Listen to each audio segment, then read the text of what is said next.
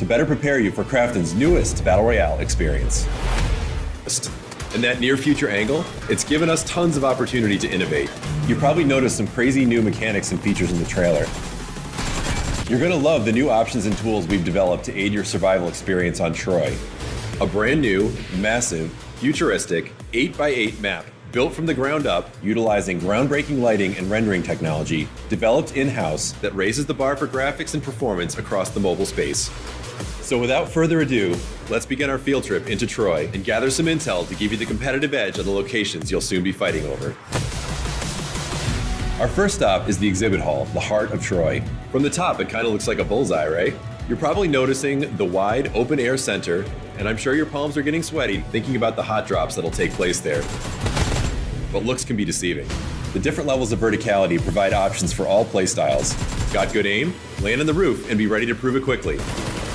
Prefer stealthy play? Drop below and use the bulletproof glass overhead to protect yourself as you plan your ascent. There are many other dynamic features to discover around the exhibit hall, but I don't want to spoil them all. The mall. The mall features a similar dynamic to the exhibit hall with an open roof and wide spaces, but this location, it's all about positioning.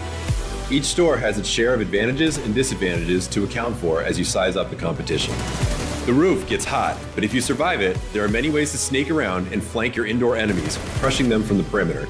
If you're on the lower levels, the honeycomb architecture and bulletproof glass will give you the angles you need to secure your chicken dinner. Another fun element to strategize around.